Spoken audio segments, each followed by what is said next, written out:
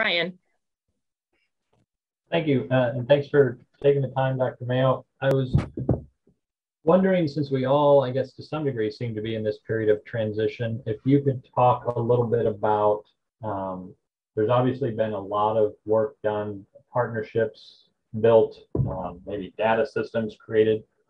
Can you talk a little bit about where you see, where you can build on that, if and at whatever time we actually put COVID in the rearview mirror, what you see the possibilities are going forward from what's been done?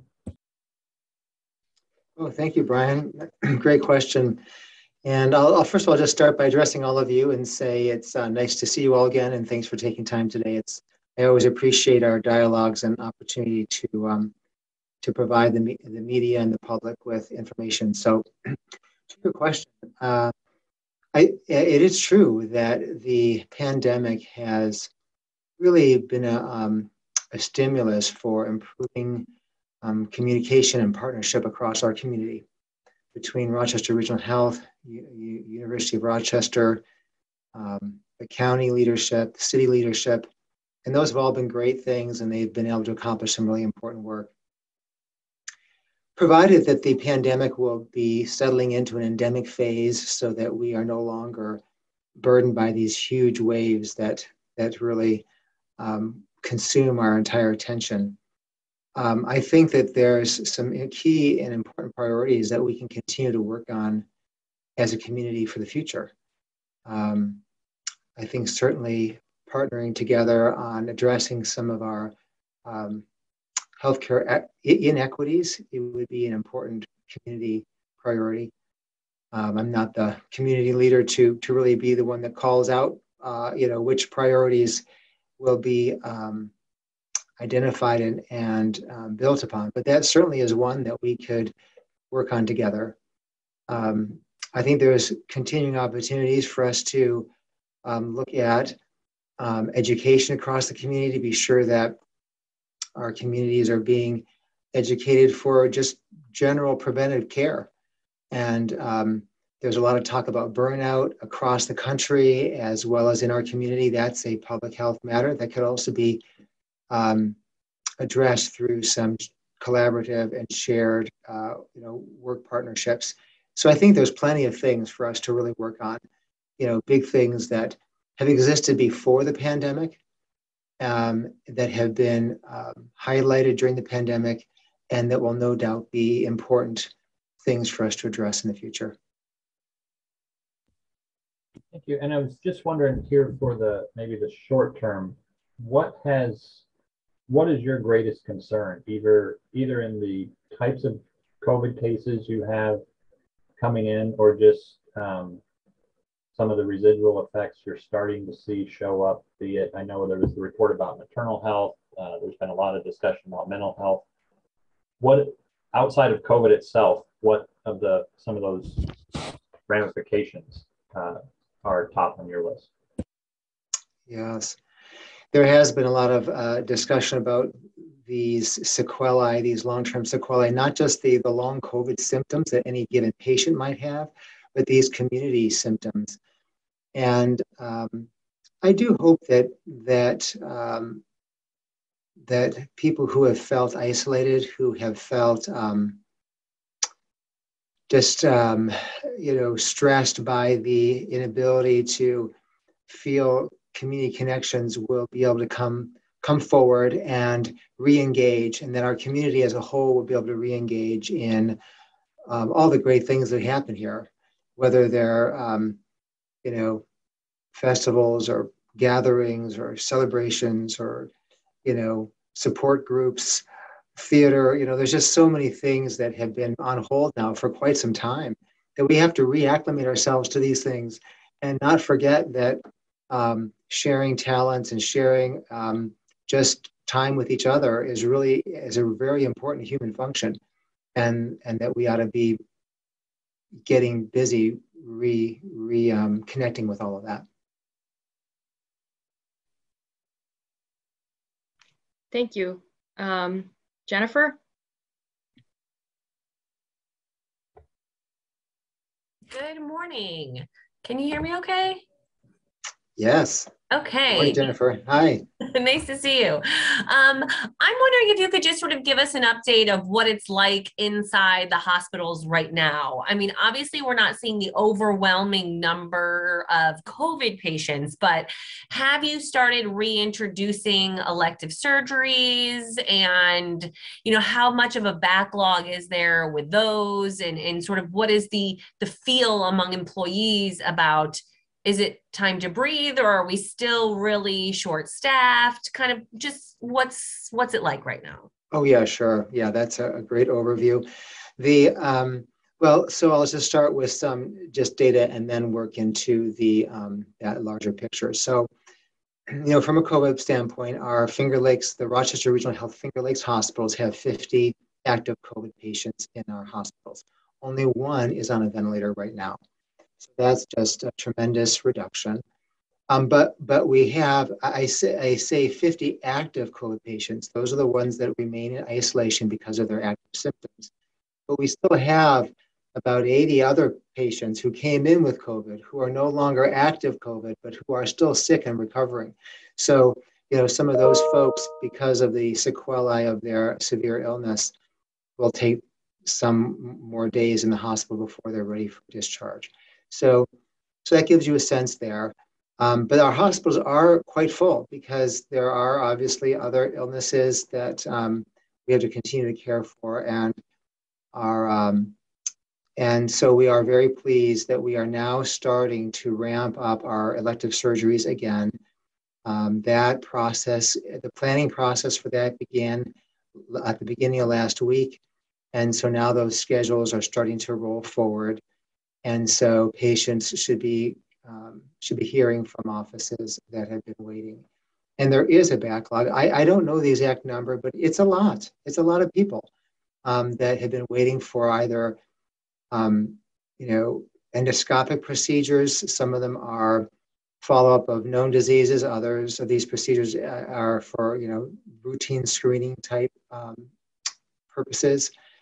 And so we're anxious to care for these patients and to be sure that they have what they need, and they've been patient with the whole situation. So yes, we are in the process of ramping up, and that will take us a few weeks and then probably a few months to catch up. So that's a big body of work. And we still do suffer from some understaffing. And I think everyone knows in the community that our healthcare employees have just done an incredible job. They've stepped forward with immense commitment and personal sacrifice to meet the needs of this community. Some of our employees have chosen to look for other positions. Some just chose that because it was the right time for them in their life and what they could handle. And then others were unable to continue because of the vaccine mandates that came down from the state. And there weren't proportionally a lot of patients, or a lot of employees that fell under that category, but there were some, and we want every wonderful employee we can have. And so we are still working through understaffing. We anticipate it'll take some time to refill those positions and train people and so forth. So that's part of our calculus in managing our day-to-day workload. Our emergency departments still from time to time have a lot of overcapacity. Today, as it may be, our emergency room overcapacity is quite low. So it's very good that we have very little overcapacity in our Unity and Rochester General emergency departments, but that does fluctuate from day to day. And so that remains a major concern, to be sure that patients aren't waiting undue periods of time. And we know that does happen. And so we need to support patients during those critical acute encounters. And then my follow-up is in regards to the staffing, like you were talking about. I know the University of Rochester has said about 25 to 30% of the positions they have are open and available and they're recruiting for. Is that a similar number? And are you seeing a lot of loss of nurses to agencies? And how do you deal with that? Yes. So I I don't know right at the top of my head the exact percentage, but some of our units are 25, 30% vacancies, and then others we are more. And then we backfill with either redeployed individuals or we backfill as much as we can with agency. Agency costs have really been a huge premium over the last year and a half. And so the cost of hiring premium staff has gone up considerably, and they have hired away some of our staff. And so that's been a challenge for us. And we respond to that by doing what we can. We have increased many of our based pay rates. We want to remain competitive. We want to pay our employees fairly. We're committed to that. We have always been committed to that. And then we've also, on top of base pay rates, have offered numerous incentives for people beyond overtime, just as an expression of our gratitude for them stepping forward to care for patients in difficult times. So we do things like that. And then we hope that the relationships that we have with our employees keep them with us. We want to have positive relationships, and we try to work through any discrepancies that come up in human relationships. So that's what we do. Thank you. Thank you. Will?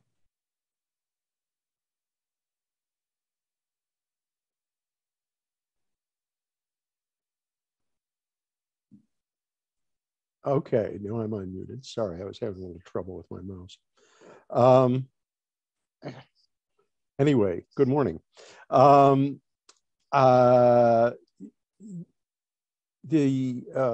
couple weeks ago when I spoke with the U of R, they had mentioned on a couple of occasions that they'd started a unit to have sort of virtual skilled nursing care in hospital as a way to cope with the constant backlog of patients who could be discharged, but to skilled nursing or rehab but can't be.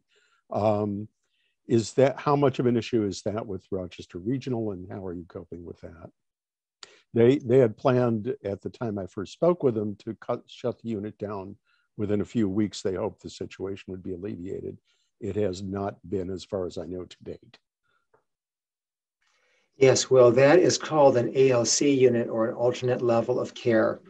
And so those are patients who no longer need the more intensive acute care provided in a hospital, but don't have a place to leave. They're not well enough to go home, but they're not sick enough to be in a hospital. And so then you say, well, do they go to a long-term care facility? Do they go to a rehab facility, independent living, or home with home care services and family supports? And so those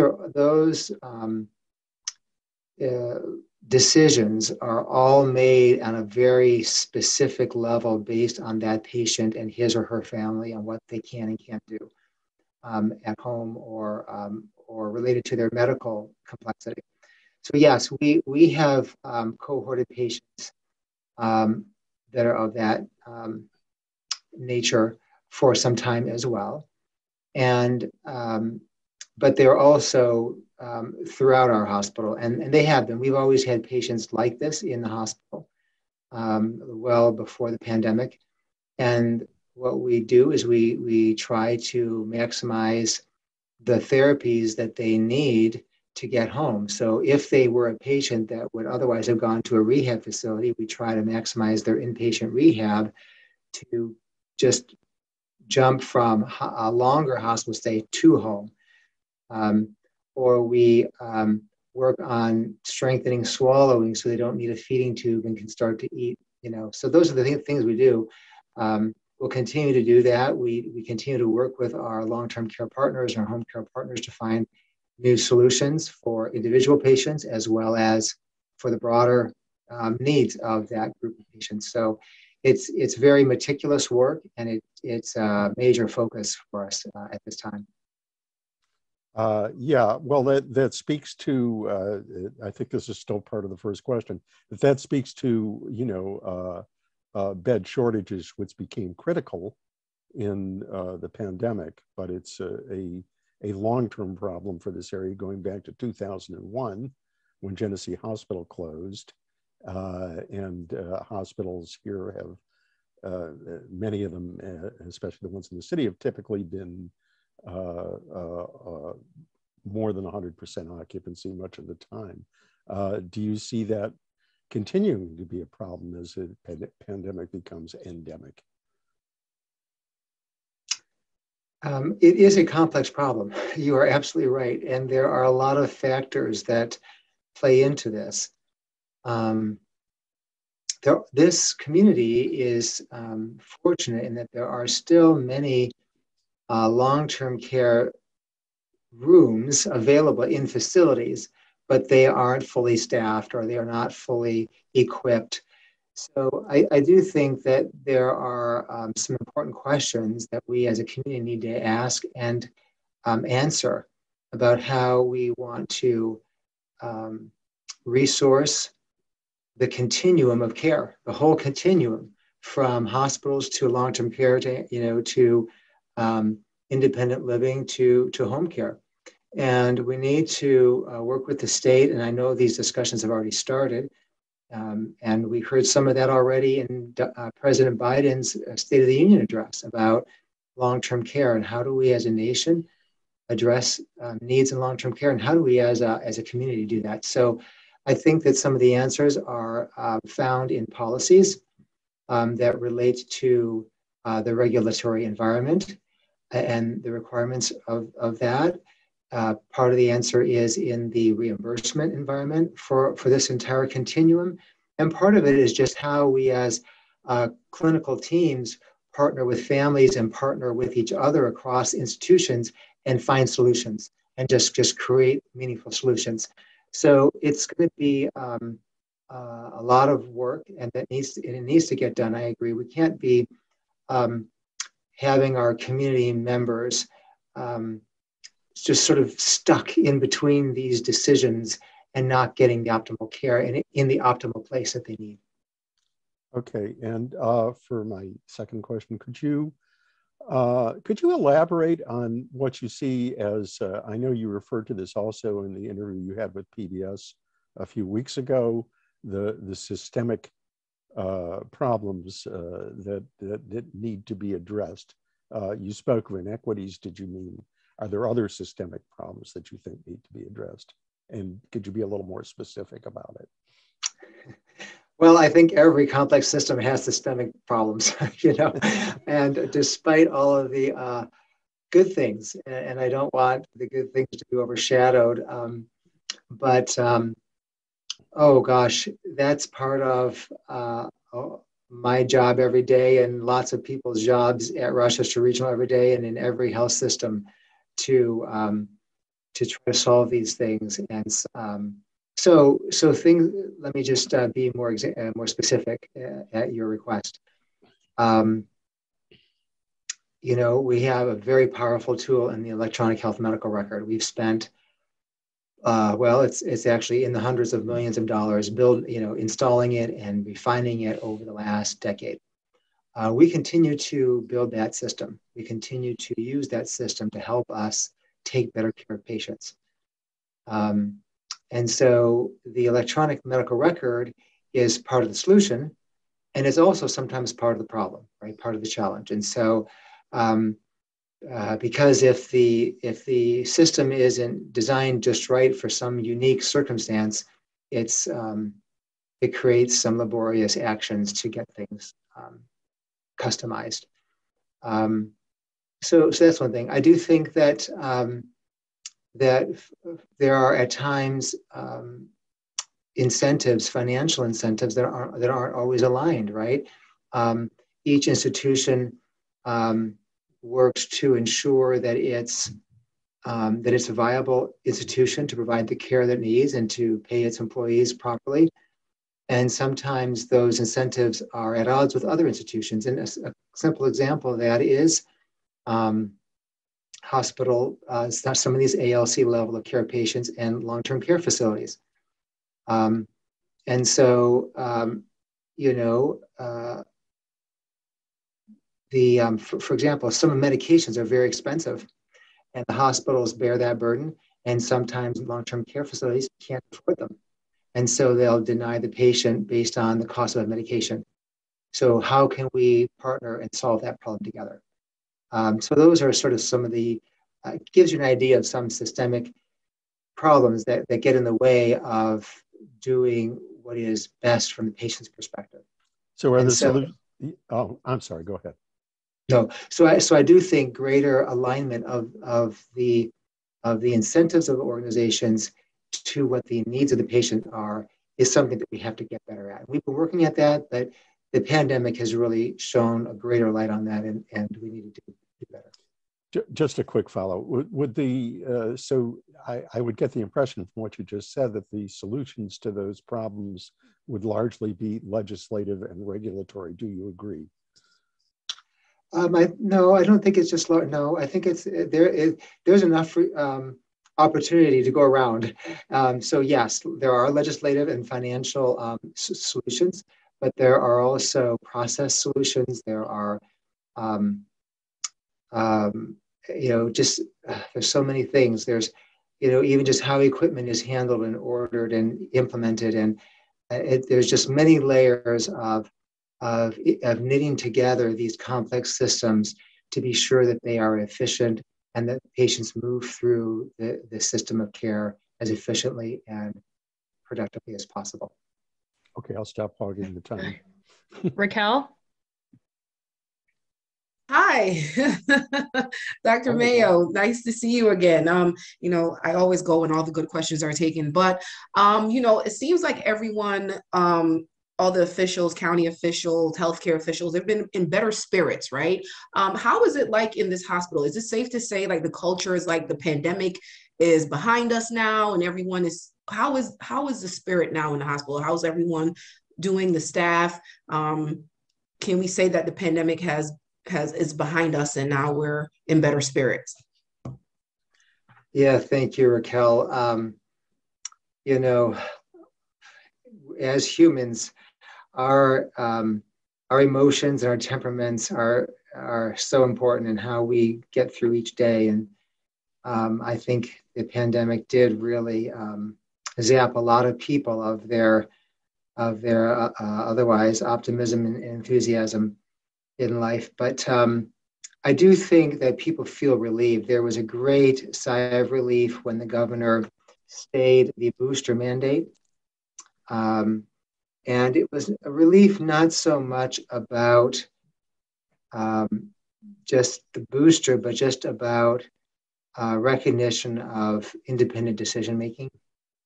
And even though medical science and I encourage, and our health system encourages everyone to be boosted, it felt like at that point we were sort of crossing a line of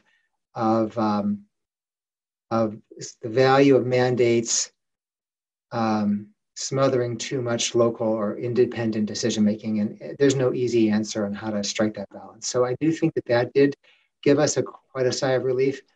I don't think that everyone is sighing the sigh of relief that the pandemic is over. We all kind of want to, and we're all really close, but not quite yet. And I do think that people feel more relieved. Certainly the reduction in the number of severely critically ill patients has been a big relief. And so people in our ICUs, feel like they are able to manage patients at a pace that they are more accustomed to and that makes sense for high quality care. So that's all very good news. And, but people are still now eagerly looking forward to closing the gaps on some of the staffing challenges I mentioned earlier. I think that's probably the next biggest hurdle for us to really get through before we all feel like we kind of made it through all this and now we're back to usual as it was a few years ago.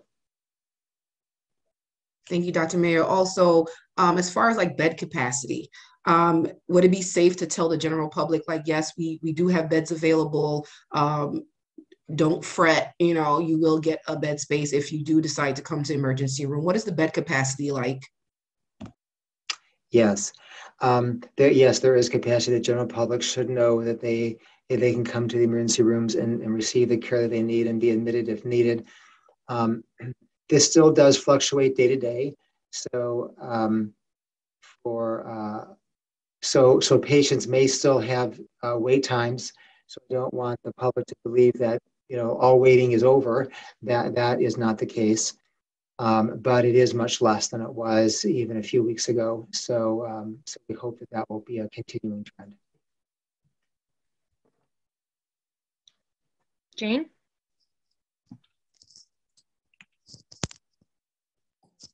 Hi, thanks for taking the time. I have a question about the trend in hospitalizations. I know you said the ICU is looking really good in terms of those patients that are critically ill with COVID, but for those recovering, how would you describe the trend over the past month or so? Are we heading in a better direction for COVID patients in general? Well, there's always this, gosh, how do I describe this? There, as the pandemic is evolving, the sort of the front of the pandemic is different than the middle and the back of the pandemic or of a wave, right? And so we're coming out of this wave now. We've come out of the Omicron wave. So we're seeing less admissions, less positive patients. We did see a reduction in the severity of illness, a significant reduction in severity with the Omicron wave. And that reduction in severity was evolving through that wave. So it seems that with each succeeding week and month, the severity of illness with COVID is getting less and less. And I think that has to do with the fact that there's enough native immunity as well as immunization-induced immunity in the community. And so I'm hoping that we'll continue to observe that in the coming weeks and months. But there's still a lot of patients who are in the hospital, somewhere in the order of 60 to 70 in our hospitals that have recovered from the COVID virus, but not from the COVID illness. They're still debilitated. They still have, their lungs are still healing. Some of them, acquire a lot of swelling, and the swelling is not bad. So there's just a lot of healing. And so those folks, to them, it doesn't seem any better. I can certainly vouch for that. But day by day, our total numbers are shrinking, and so people are, recovering. But I think for the new cases, we are seeing them moving more and more along a milder trajectory than in the past. Thank you. And I think just to double check on the elective surgeries, is it all like elective surgeries, like same day procedures, 23-hour procedures? Those are all resuming this week? They are all resuming. I can't promise all this week. We have a sequence of steps that we're taking to ramp it back up. And so they are all ramping up. And the surgeons are looking at their caseloads to see how to prioritize and triage patients in a logical and needed sequence. But yes, all those categories, same day surgeries, ambulatory surgeries, all of those categories of surgeries are being turned back on. Great, thank you. Thank you. Isabel, you there now? Hello? Hi, Isabel. sorry about that. Welcome to Rochester.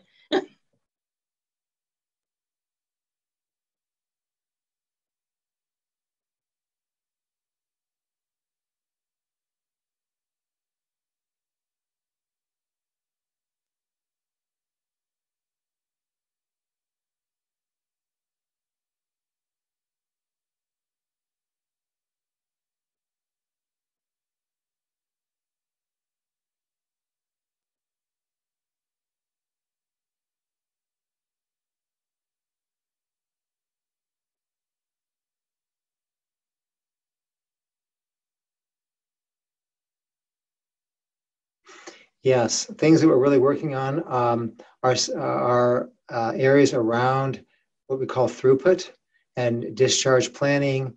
How do we partner better with long-term care facilities? How do we get patients what they, how do we predict what they will need better? So when the time for discharge comes, that we are ready sooner to get them out of the hospital. So that's a big area of focus right now. And then we're also looking at the whole management of patients that are in need of what we call complex care, right? So because many of these severely ill COVID patients have a multitude of complex medical problems, like they will need special care when they leave the hospital. And so that also shifts some of the priorities, not only for home care, but also for the other levels of intermediate care, whether it's long-term care, rehab, or other stages of that care. So all of those areas are really being evaluated. How can we do them better, not only for the current patients, but in the future?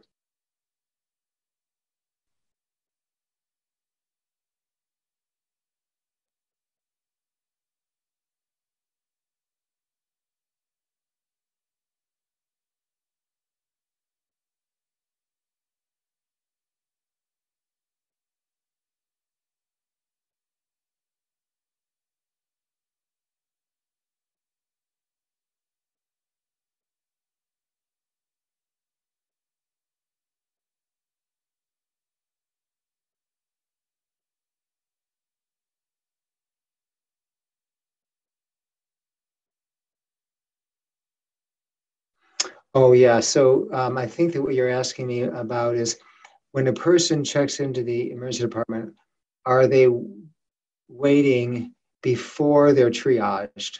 And the triage process is an assessment of their acuity of illness and what do they need right in that moment or in the subsequent time that they're there. So the triage process has been reinforced. So we do strive to ensure that patients do not wait long for triage, right?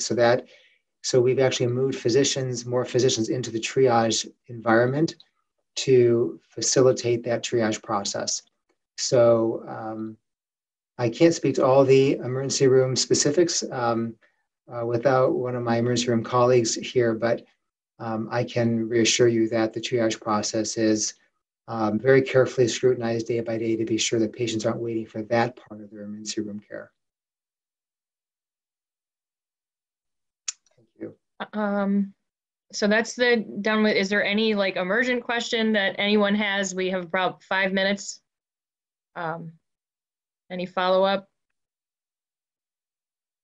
If not, I mean, I can't help myself. I know, that's why I left it open. I left it open. I knew it. There you go. Go ahead. Jump on in. You touched on this briefly. I'm wondering if you could, can you hear me? Can you hear me? Yes. Uh-oh, you can't hear me? You can Yes, hear me. I can. Okay. You touched on this briefly, the vaccine mandate. We had heard that you had the potential to lose hundreds of nurses had that not been stayed. Did you guys reach the office and say, hey, we need to reconsider this? Yes, we did. Yes. We were advocating very much for that stay. We were partnered with U of R Med and the county as well on this. And so we were together and independently reaching up to the governor's office and the highest levels of the Department of Health to let them know the same. Yes. It was hundreds of nurses? Yes. Well, not just nurses, but yes, we had hundreds of employees that had not been boosted. So the mandate was putting a lot of pressure on, what we would do and how we would handle it. Thank you. Yeah. On the vaccine, that reminded me. I think at the beginning of the Omicron, you and others came out strongly urging not staff, but patients to get vaccinated, and indicated that at the height of the pandemic, unvaccinated people were accounting for virtually all the ICU and many of the hospital beds. Is that still, would you still urge people who are unwilling but otherwise could be vaccinated to get vaccinated? Is that still a problem? Oh, I certainly would, Will. I strongly urge everyone to be vaccinated. It is such an amazing technology to live in a day and age where vaccinations are available to us. And you may find it interesting to know that the science of vaccination began to develop in the late mid 1700s, and this was observed between individuals who became ill with a disease called cowpox and those who became ill with a disease called smallpox. And cowpox offered some immunity to cowpox, which was relatively mild, offered some immunity to an otherwise very severe smallpox. And so doctors at that time were actually inoculating patients with smallpox and cowpox to test these ideas. So it's been around for a long, long time. And, and I think it's well known that smallpox is one of probably the only disease completely eradicated from the human population because of vaccination. And so vaccines are an amazing gift of technology, and they do continue to evolve. And there are many, many vaccines available now that can greatly reduce human suffering. And I just wholeheartedly support vaccinations of all kinds and encourage our population to accept them and to follow through with them. Well, thank you everyone for joining us. Thank you, Dr. Mayo, for taking the time. Enjoy your Friday and your weekend. Thank you. Thank you all. Bye.